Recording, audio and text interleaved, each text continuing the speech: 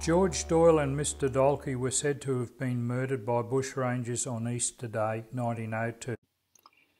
The murderers were the Bushrangers Patrick and James Kenniff, each an excellent bushman and horseman.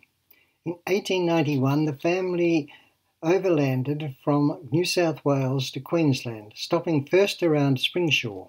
In 1893, they were granted a pastoral lease in the Upper Warrego district near Carnarvon Gorge.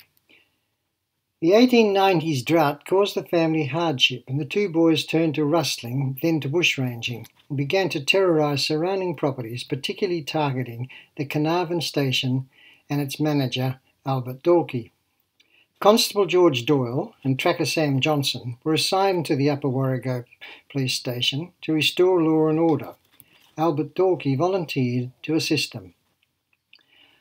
When Doyle and Johnson captured the Kenniff brothers at Lethbridge's Pocket, Doyle and Dalkey guarded the prisoners while Johnson went to fetch handcuffs from a pack saddle.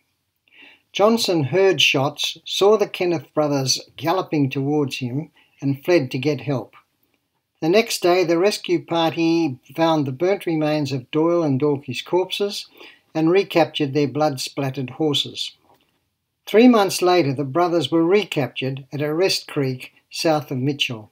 Subsequently, they were tried and condemned to death. Patrick was hung on January 12, 1903. James's sentence was commuted. He served 12 years of his life sentence and died at Charters Towers in 1940. Sam Johnson served in the Queensland Police Force for 23 years, retiring with the rank of corporal. He died a respected member of the community.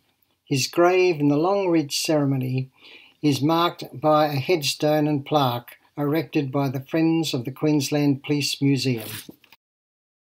And there is a monument to George Doyle and Mr. Dalkey located in the Tamrugan Cemetery, only a few kilometres outside of Beaudesert. This vessel was named George Doyle on the 30th of June 1995, and it is in recognition of his service as a policeman.